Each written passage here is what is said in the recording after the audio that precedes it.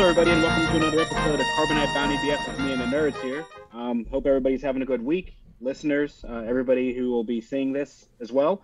We're right now on season 4, part 2, which is episodes 9 through 16 of the Clone Wars. So some good storytelling points. Before we get going here into this, let's let DP let you guys know where to find us at. Nerdcyclopedia.com, people. You find all our platforms there at Nerdcyclopedia on Instagram, Twitter, and also on Facebook. Make sure that you're leaving us some feedback at Nerdcyclopedia. Make sure that you are subscribing to all of our podcasts on all of our platforms on Apple Podcasts, Google Play, Stitcher, iTunes, tune in wherever you hear your favorite podcast, wherever you're listening to your favorite podcast, Spotify, we are there. And also, if you're on Facebook, make sure that you are joining our Carbonite Bounty BS Facebook group. It's a great group, got all memes and everything, and love getting everyone's feedback on the show and also on other things too, Star Wars related. Make sure that if you are watching us on YouTube, you hit that subscribe button, so anytime that we're on, you know that we're on. Appreciate that. And like I said, guys, welcome to the show here. Some interesting plot points. We'll just dive right into it because, I mean, this was an interesting section, another good section. Seems like these middle plots of the Clone Wars seem to be really, they get the juice out of the, out of the tree, so to speak. So I know, Hitch, you were really animated about some of the things and some of the points in this. Do you want to lead us off as far as what your initial thoughts were for this yeah, part? absolutely. I really, really, really love this set of episodes. This is definitely the best set for me so far. And I know I came in really positive last time when other people were negative, which was a real switcheroo for everybody that probably watches our shows. I stayed really positive. The Umbara storyline, it was really, really a high point for the whole series for me. I mean, it had so many complicated pieces of the plot together. It had a real,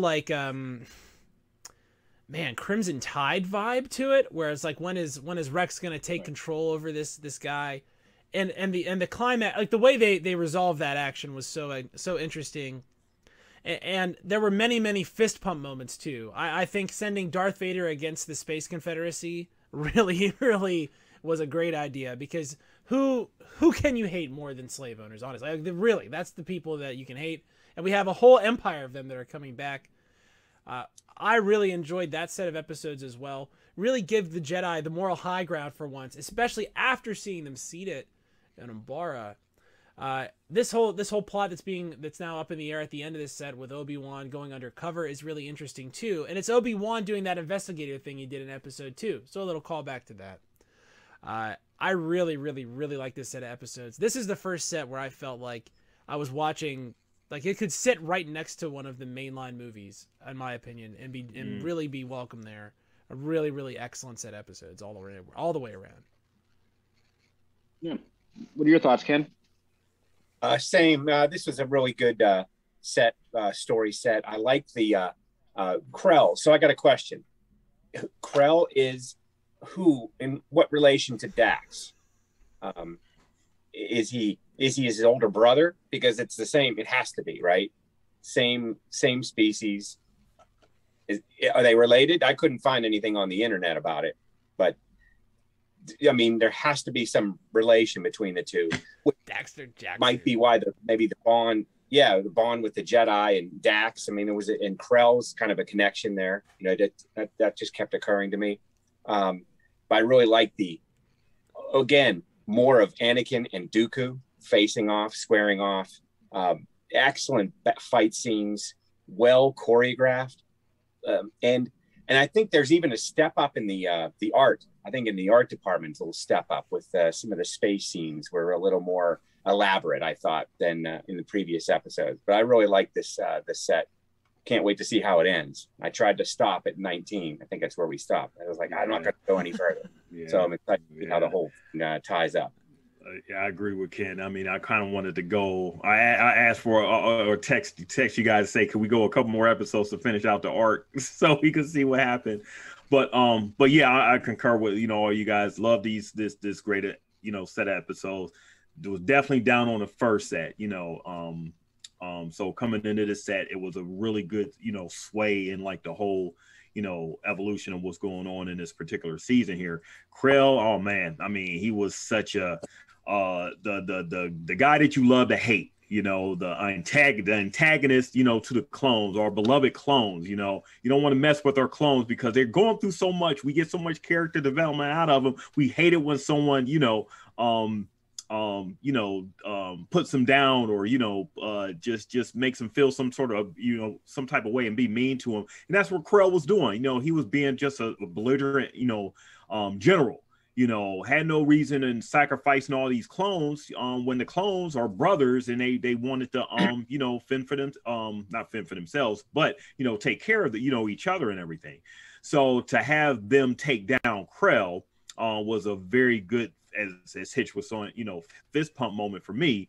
I was happy that complication of him being a Jedi general and commanding that army and everything was put in there, because he was questioned on, why are you doing this? And he wasn't taking either side, but he was saying eventually he's probably going to end up going with Dooku because he felt that's going to be the winning side. I mean, it was classic, wartime, decision making and everything. So I was happy about that. We got to see a little bit of Ahsoka's people, so I was interested in where she came from and a little bit of her lineage. So we got a little bit of that. Anytime that we get back to Mandalore, I'm on it, so love that section. And, seeing a Death Watch, I thought we was going to get, some good helmet, taken off of everything. And we got the dark saber again. So I was happy to see that back. How did he get the dark saber? So that was a question.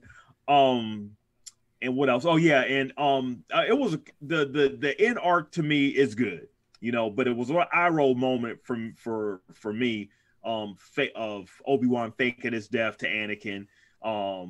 It's sort of like a way to feel like the episode. You know how you have like those episodes in like a 22 episode season where it's a filler episodes or a filler set of episodes where they can't really think of certain plots to go with, so they choose this to go with. And that's what I really thought of the whole, Obi-Wan changing into, the enemy and everything. But it is, sort of a mystery because he is going undercover, and it's a kind of unique way of developing that particular arc. And I'm interested to see where that goes. So overall, great set of episodes. Yeah, I concur with you guys as well. I mean, I thought this set was another step up. I mean, like I said, these middle arcs, it seems like to be the really meat of every season. I mean, it's just like, it really takes it to another level. And it's, like I said, the big thing I found is, interesting on this is, you guys alluded to it, is I love the kind of the battles that Dooku and Anakin have had over the times. It just makes even, you see that final battle in episode 3 more, I guess palpable, because you can understand it from the first fight, I guess, on the beginning of the Clone Wars to where he's kind of learned what he does and has evolved as a Jedi, makes it more similar. Because my big gripe, and we'll get into 3, is how fast he kills them and how easily he does. It doesn't seem like real enough to me, or like, I don't know, for somebody to be that, in tune with the lightsaber, I just thought that was not the best of things they could have edited. But I can see now that maybe Anakin's become more adept at his fighting style, and it makes that scene, like we said, this is a nice gap bridger. So it makes that now, to me, when we watch it and continue on with that, more kind of palpable to see why he, kind of taking him down so quickly, even though he's grown in power so much. A lot of foreshadowing into the future here. All of this the Jedi being shot by the clone is such a watershed moment for the entire series of Star Wars, and that they framed it this way. And it's just so, imagine we're watching this in season 4 of this show, and a stormtrooper shoots a Jedi, and we're all just like, yes, right? Like, we all did that, all of us. That is a really incredible accomplishment, that you have to look at the body of this work and say that they set this up from the beginning, from that first set of episodes. And I remember from our first episode on the Clone Wars, DP said, look, it's this episode with all the clones is it. And man, when you lose one of these guys, like Hard Case, right? When you lose one of these guys, you really feel it. It's incredible to think of this show as almost like a band of brothers for Star Wars. Yeah, great. Yeah, great. These guys are, like, we call them brothers. They're clones. And who is General Krell but Captain Sobel, right? He wants you to do it his way or whatever. And then Captain Sobel never admitted that he was trying to get people killed. He just was an incompetent boob. But Krell at least had the decency to admit it. And man, like watching what they had to do to like bring him to heel, like to hunt him down, and watching them think creatively and problem solve, which is the thing we were sold that they were going to do in episode 2. They're going to think creatively to do problem solving. Droids can't do that. I keep coming back to this Umbara set, and even just the way it looked, the way it sounded was so excellent. You know, it's such a unique idea to have it just completely dark lit, and then have this villain have 4 lightsaber blades basically rolling at the same time. Like, just even that looked excellent. The clone carnage in that scene where he's cutting them all in half, pretty much, and you can see the damage. Man, this is really, really, I mean, really excellent. Like I said, I can't really praise it enough. You know, Ken, you talked about the art. The art really is excellent in all of these. The designs are all good. Even I called the first Wolf Zygerian I called him Space Fraser of the Space Confederacy or whatever.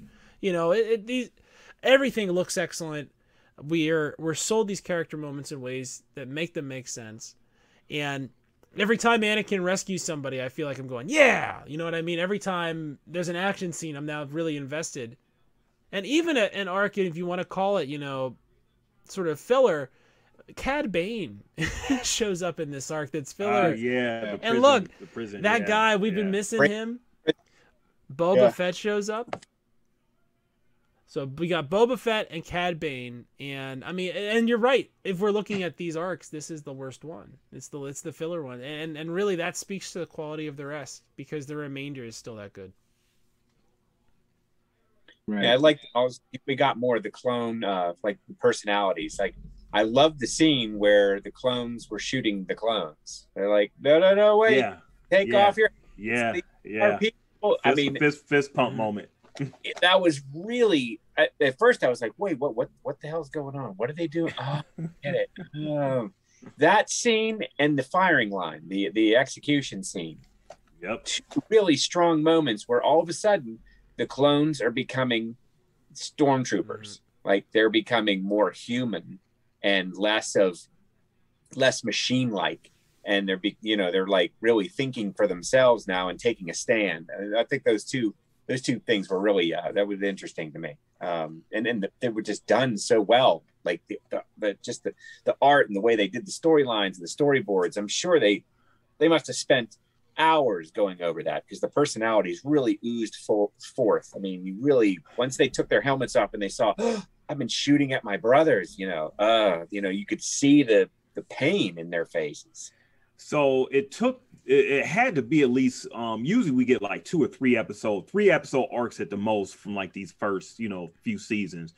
The Krell thing, at least it appeared to me, it lasts like 4 or 5 episodes. And the way they developed the decision making that the clones had to make in order to go against Krell, because I mean they're trained to follow the Jedi, follow their Jedi generals and everything, to follow orders. I mean that's what they're trained to do. So it took a while, and the show did the work to make us believe that these clones, to make it believable that these clones were going to betray their general, who they were taught to follow orders, with. But he was just doing so much, and they had to take their stand, and they really did the work to make us believe that was going to happen, and that was a true way for the clones to react. So I definitely applaud the show for taking its time. Instead of just doing it, 1 or 2 episodes, and then that was it. I also love that they tried to arrest him and it went wrong, which seems like a thing to pay attention to. Things can go wrong when you try to put someone under arrest, and they're very adept. Follow policy and procedure. Yeah, bring the chosen one with you, right? Bring him along. You don't want to try to do stuff like arrest somebody without the chosen one. Man, I just can't say it. That set of episodes, even them like making their way, that the space fighting thing, I think from this set where they're flying the Umbaran fighters up into the space battle, Man, Mhm. like you said, the scale of these things, the scope of them is so big, and you see these fleets show up, and now they're like, you can see the march of the military technology. Like, what's showing up is getting bigger and bigger and bigger and crazier and crazier and crazier. And it's making sense as this, as Anakin's hair keeps track of the time, right? As we see the difference between episode 2 hair and episode 3 hair, we know about where we are in that 3-year span. So it's nice to see as things are turning around. Now the troopers are more specialized. They're fighting in worse places. Like, it gets ground down a little bit. The naval stuff has turned into a little bit more variety into the ships. So we have Y-Wings now, the new Y-Wing bombers. They come in and they're like, yeah, Y-Wings. Really, really, really like that stuff. And then to see it change flavors so fast. From this bleak, grimy, what's the Republic? What's the point? Or what are we fighting for, right? For it to flip on a dime into, this is exactly why we're fighting right now. Like, for it to do that is also a real accomplishment in the writing, because I believe both. I believe it's, what did I say in the text? It's like we're watching two shows. One, this propaganda film put out by the Republic, and the other, a film about the clones where we see what it actually is like, and it stinks. And it's so cool. That's a great pickup. Great point. Great point. I mean, two different shows in parallel with parallel storylines, giving you like the indication of what is going on, what's really going on in the battlefield, versus how the politics are, behind the scenes and everything. So I mean, it's oh man, I mean, we get a stretch of 5 episodes with no Anakin, no Ahsoka, no Obi-Wan, and still, we're still like, into it and hyped about everything that's going on. I mean, that's a testament to a really good writing on the show. Yep, and Palpatine laughing all the way to the bank. Like that's an evil guy right there. Every scene he's in, even if it's just I think he wasn't in this sequence of episodes just much, but when he is, just for like a couple, it's that he's the one that's actually writing this story on both sides of the coin. And we talk about it every podcast about this. I mean, we're seeing this. He's advanced. He's got the personality. He's charismatic. He's very intelligent. I mean, is he part machine or something? I mean, he's calculated everything. There's no empathy with the guy, none whatsoever. No mistakes. He hasn't made one mistake. Anytime there's a you're doing that wrong, he covers himself. Like the when he wanted them to season 2, wanted to destroy that dragon to get the venom so he could make. They were like, no, it's a protected creature. No, we are just testing on this thing. He had an answer for everything. He's covering himself. Beautiful character. I mean, I have way more respect for him. Like in Return of the Jedi, he's just crazy, just insane, old. He's probably at the end of his wick. He's just done. But now you're seeing him as he's youthful and powerful and calculated. It's interesting. He was only in for a few minutes. It's a smidge, just enough to come in and say, "Well, Anakin, your master's dead and nobody trusts you. Better go on a murder spree." And then Anakin goes, "I will," and then I will, and that's it. And he's gone. And all of a sudden, lightsaber blade comes out. And there's death everywhere. So, I mean, that's awesome. Oh man. Yeah, I feel the same way as well. I mean, that last episode, we left on a cliffhanger on 16, especially when Obi-Wan was on the run as the bounty hunter. I thought that was really cool. Different take on kind of how they viewed people as far as bounty hunters, and we've had the discussion with the Mandalorian as far as how they view people with helmets on and things like that. So I think that was pretty interesting to see. How Obi-Wan kind of faked his own death and it kind of did the things we talked about, being more of the investigative type Jedi and just not only just at this point a symbol of war or a soldier.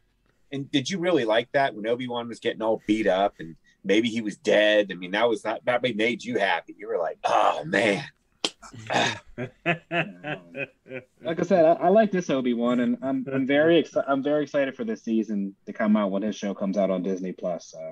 I think they'll, especially with the different people writing this, I think we'll see a whole different side of Obi-Wan than we've seen in the movies we've seen. A nastier side of Obi-Wan. You're like done with the soft. I am. I'm not like the soft one. Maybe they knew exactly where Obi-Wan was and they were afraid of him, so they just left him be. And that's why Vader stayed away from Tatooine. He just knew, nah, not going out there. Gotta face some death. Right. Perceptive. So how did my man get the dark saber? And I guess we can probably answer that in the next segment. Yeah, huh? we should probably go to break. Yeah. Yep. Enjoy the promos. They're good this week. Have a fun time. Mortal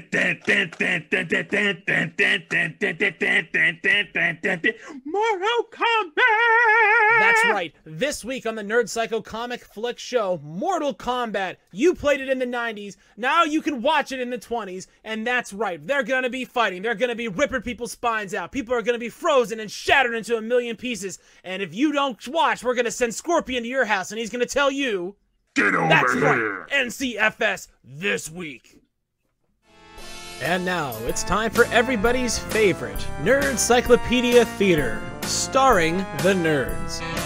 Let's join them now as Hitch has just got home from work. Honey, I'm home, and you'll never guess who's coming to dinner. It's shut up, honestly. And listen, everybody, why don't you guys come over to Carbonite Bounty BS, which is our Star Wars channel. We talk all things Star Wars, whether it's comics, movies, television shows, animated series. Like currently we're doing the Clone Wars and we're on season 4. So hey everybody, if you're into Star Wars content, come over to Carbonite Bounty BS. Alright guys, and welcome back from the intermission here. And just before we went to break, DP posed us with an interesting question. So DP, you want to follow through with that question again? I forgot his name, but how did he get the dark saber? I don't recall him having a dark saber the last time we seen it. And I think it was episode 2. I'm sorry, season 2, right? Mm-hmm. Yeah. I don't remember. Is that... Who had it? Probably killed for it. Who had it? At the end of that. Oh, man. This is a terrible Star Wars podcast. We're supposed to know this stuff and be angry about it. What's the matter with these guys? We've all been found out. Goodness gracious. We've been busy enjoying the media, not paying attention to the facts. What a terrible bunch of nerds we are. I'm looking it up, and I don't care. There we go. There it is right there. Right here. The dark saber in the flesh. I knew Pre Vizsla had it. Yeah. Hold on. So does this thing just like bounce around? I'm the casual Star Wars guy and everything. Well, if you're looking at it from the perspective of the Mandalorian TV show, the way that the darksaber is passed around is it's only one in combat. Mm-hmm. So originally it was from a Mandalorian Jedi. Then it was lost in combat and it's kind of bounced around. So yeah, the history of the darksaber, it's kind of long depending on what you read, but I know that you'll see, I won't spoil anything, but you'll see other people with it. But yeah, it's interesting on who gets it, how it goes around. But the story of the darksaber is really interesting. Wish they went into more depth of that as far as, other than like internet stuff you can read. I think it'd even a good novel to read, because you'd see it in some of the other books in the Star Wars lore. But as we see, it would appear to me that this saber is like one of those like swords, like the He-Man sword, like like a thing that someone has to be worthy, to have the sword. The lady in the lake. You gotta pull it. That's how they got this. Someone just threw it at him out of a lake. Yeah, the sword of omens. Sword of omens. Man. Thunder. That's the ultimate sword. The sword of omens. Dagger war. Is it not a dagger? Thunder. You never know. Get him excited. His sword gets big.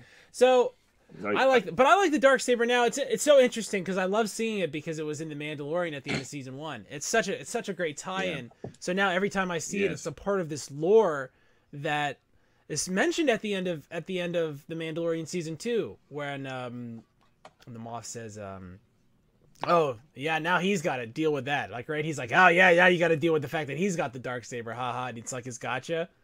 So it's so interesting to see the darksaber show up in the hands of somebody who can't use it every single time. It's never somebody that is like gonna be good at using it against the Jedi, which you can't win a sword fight against someone that knows exactly what you're gonna do next. You can't. It's impossible.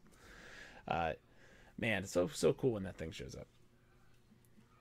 Yeah, we like I said, we in the set we got to see a little bit of Ahsoka's background. I did like the slave, like that particular episode. Was it 1 or 2 episodes that was when they went when Anakin went down there with Ahsoka? There's a couple. There were a bunch of her people down there too, right? Yeah. Mm-hmm. Yeah. So yeah. That must have really tore her up inside because we're not here to release slaves. Qui-Gon said it. We're not here to free slaves. We're here to repair our ship, and we have a mission. So we're not here to do this. That must have really, really got her. Maybe they didn't develop it so much. Maybe we're going to see that later. But she really wanted to help those people, and she couldn't.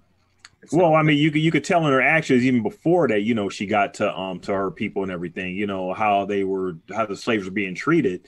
And, she was making actions, and Anakin just kept telling her to, step back and everything. This is our mission, and this is what we got to do. I'm really seeing the development of Ahsoka to the point where I think at some point she's I don't know if she's just gonna with this fall of the Republic and like the dissemination of the Jedi, I don't know how long she's going to last with these people. She's just going to get to a point where, dealing with and the way, Anakin's going and everything. I mean, things are just slowly but surely falling apart. Well, she didn't really stay with them, right? So when we saw her in Mandalorian, she was full grown. She worked out on her own. Yeah. She even crossed paths with Thrawn. So that alone tells you that she was kind of rogue. Well, she was outcast by the Jedi Council at some point. We'll get into it in the future, but yeah, she's outcasted. She's ousted by the Jedi Council. And what a time to get kicked off that ship. Basically being Anakin version 2. Like that's like getting kicked off the Titanic the night before it hit an iceberg, getting kicked out of the Jedi Council during the Clone Wars. You know what I mean? Like goodness gracious. Just before he hit the iceberg. Like the night before, it's like, you know what? I'm just gonna get in this dinghy. Well, what are you? You're gonna spend the night in a dinghy? I don't know. It won't be so bad. Like it's not so terrible. I'm so excited to see what they do with it because we know again it's these call forwards now, and it's weird that we saw it's because I saw it in this order. Obviously, it's not the chronological order. It isn't the release order. It's just the order in which I encountered it. But all of these concepts are echoed later in the Mandalorian, and you can see where they're all pulled. And so now it's like retroactively making me enjoy the Mandalorian more, which is such a weird thing to feel. But now I'm like, right. That's why they did that. Oh, that's why they all hate droids. Oh, that's, you know what I mean? It all makes sense now that there's these things that were callbacks that I was missing. And I liked the show that as much as I did.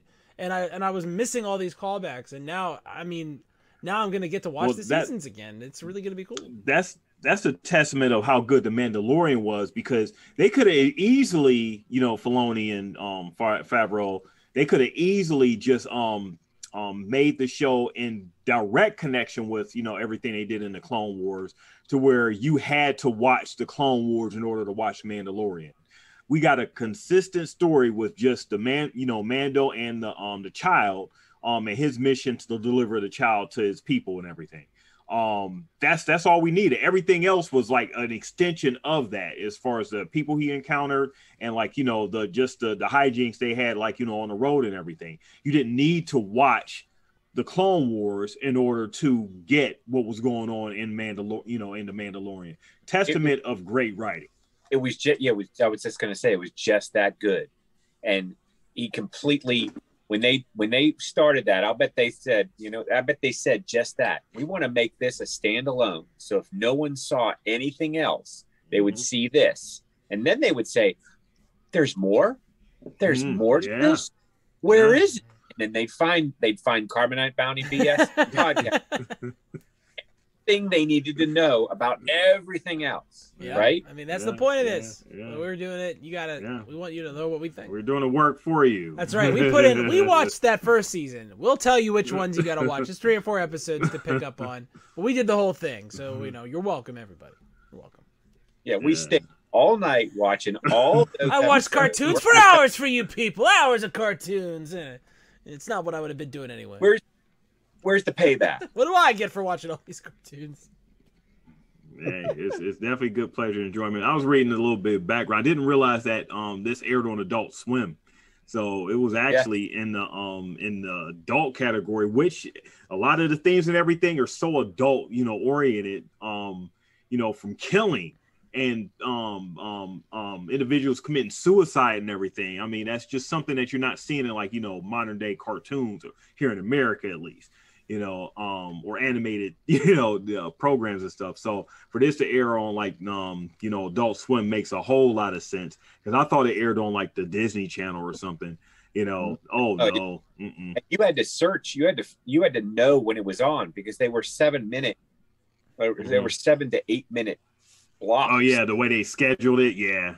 You had to search it out, and I think that's why I never really caught on, because I don't got time for that. I gotta wait, like, give me a flat 9 o'clock or or 30 time, Right. I'm busy. I got stuff I'm doing. I don't have to like wait for a commercial break and then another commercial break, and then they're gonna air this 7-minute thing with this guy going, Anakin Skywalker in the whatever, blah, I couldn't hang with it. But now I'm settled. I have time. I have Blu-ray discs I can watch. I now have Disney Plus, the Star Wars stream. Plus, yeah, I have it. Yeah. One thing I did want to say, as far as what Hitch was talking about, as far as the Mandalorian and things in that show retroactively looking even better now, versus when we first seen it. This show, the even the like the Mandalore, like the Mandalore, parts in that show, it made me way more interested in watching this Clone Wars stuff and just revisiting the whole Star Wars thing, which is the reason why we're pretty much doing this podcast. So thank you for the Mandalorian to make me more interested in this universe. Because coming as a casual viewer, I was not as enthused about it as you guys were, and it took the Mandalorian to get me a little bit more. I'm not gonna lie. When I went to see Rise of Skywalker, I fell asleep. I did. I fell asleep during that movie. I was nodding my head in and out. But I think watching all this, it'll give me perspective. And just to briefly talk about it, when Count Dooku does those energy things out of his hands and everything, and Rey does the same thing in Rise of Skywalker, and people were cheering in the theater when she did that. Those aren't real Star Wars fans. Another story. We're not geek. So we're gonna gatekeep. We're gonna gatekeep what you're allowed to applaud in a Star Wars movie now. I don't know that I'm willing to do that. I don't know that I'm just willing to do that to somebody. Oh, you can clap at anything you want. What's going on here? Oh man, no. This is a call forwards. This is like, it's so, Star Wars is interesting because it was conceived as this series of serials, and this is essentially the thing that the event that those serials were calling back to. It's and some of the things in literature, you revisit the places and the settings sometimes from the stories when you're a child as an adult, and they seem very different. And what's nice about this series is we're revisiting places we visited as children in this exact series, and they're coming back to them as adults. So when we go to Mandalore the first time, it's this very cut and dry plot. We want peace, we don't want peace, right? Very cut and dry. We come back, and now it's much more slippery as to who's in charge of what and who's good and who's bad. Mm-hmm. And that is the sort of ambiguity that makes stories more interesting. And it's great to see them find that depth here without having to go anywhere else. Just had to wait and let the characters simmer out. Right. It's a slow burn of a show. The Clone Wars seasons 1 through 4. And so far, think about all the main characters we've got backstories on that weren't even really main characters. We saw Ahsoka, we saw her people. We've had the, Chewbacca. We've seen Wookiees in this show. We've seen, obviously, we've had our background as far as all the human characters, Anakin, Obi-Wan. We've got backstories into the Hutts. This show has done so much to fill in. Even if we go to some of the Sith, you have Asajj. She was a Night Sister. We get her kind of, prequel story. There's the Mauls, and they were slaves to the Night Sisters. There's so much in these 4 seasons we've learned that you literally can learn so much from even you, a casual fan, that you can do nothing but appreciate. I mean, they've tied this in so well and developed so much in literally 22-minute blocks that, all you can do is applaud what they've done. It's amazing. Yeah. Definitely pulls you in. I mean, it's definitely a well-developed universe. I mean, if George, being an overseer of this all of this and everything during the time that before he sold, Star Wars to Lucasfilm to Disney and everything. I mean, it's a really I still got to give a testament, to the guy that created it all. It's really well. I can see why Star Wars fans are who they are now. We're talking there's so much of this connective tissue, and there's even all these connections back to episode 1. I mean, Anakin literally says, I want to come back and free all the slaves. He says that in episode 1, and he does that. You know what I mean? He performs that task here in this set of episodes, and you can see that Anakin is in trouble because he has this connection. Like, he can't let go of connections. They say that in episode 3. That's what leads to his downfall. Too much empathy. He has too much empathy. He's Darth Vader, and he has too much empathy. It's such an interesting tragic flaw for a character who is literally famous for choking people out without much of a thought. So the character development we see here, where he's now willing to do what it takes to get the job done. We see him rage out a little bit at both the death of Obi-Wan Kenobi and the slavers. And man, you can really see the anger and self-righteousness binding together here in a way that you miss if you only go from episode 2 to episode 3. We can safely call Anakin Skywalker the U.S. agent. Yes. Yeah. That's our John Walker Easter egg for everybody out there. For those of you that are fans of both things, Marvel and Star Wars, both of the things that exist in the world. Right. But just closing out this set of episodes, guys, once again, final thoughts on these as we convene into our part 3, which will be 17 to 22. So a short run, but definitely an interesting run and a nice cliffhanger that's going to end this season for everybody. So any final thoughts on this middle set here before we lead out to the finale of season 4? We're chugging along here. I mean, we're almost, we're about to be on, season 5 after this set. Right. So, I mean, I thought this was going to be like a long journry. It's going by pretty quickly. It is, and it's good. I think it's, when we started this, and I was kind of listening back, I was really sort of like, I don't even want to do the Clone Wars. Like, I'm really sort of embarrassed about that. I've really turned around by this point. So by now, this has now increased my enjoyment of all the other Star Wars media. Like, that's how good it is. And I was like, I'm going to pass. So this has been the biggest thing I've been wrong about in Star Wars.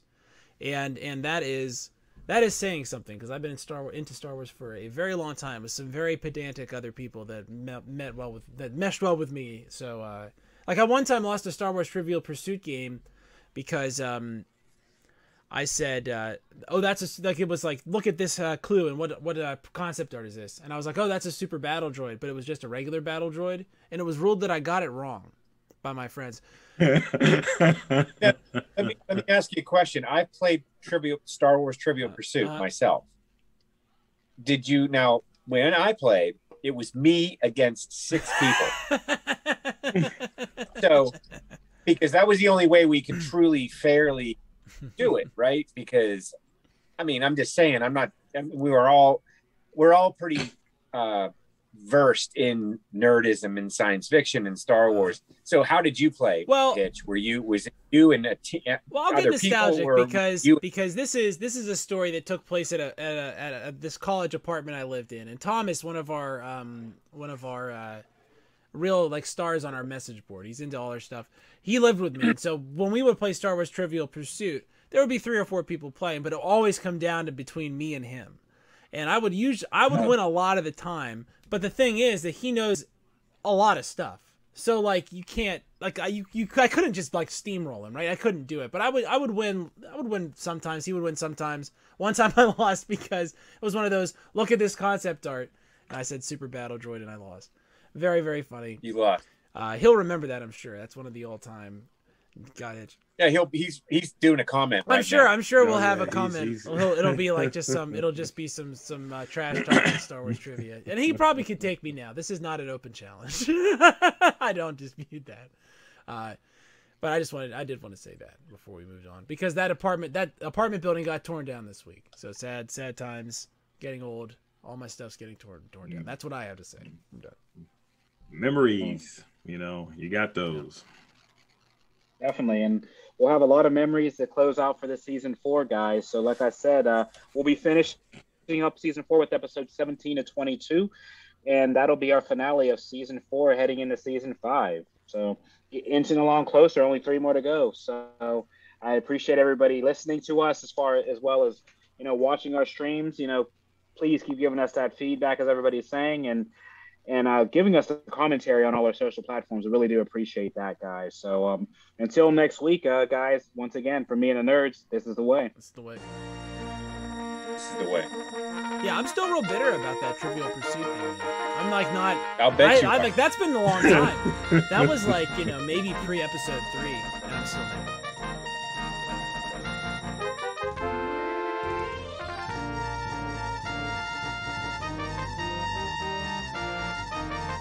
Nerdcyclopedia.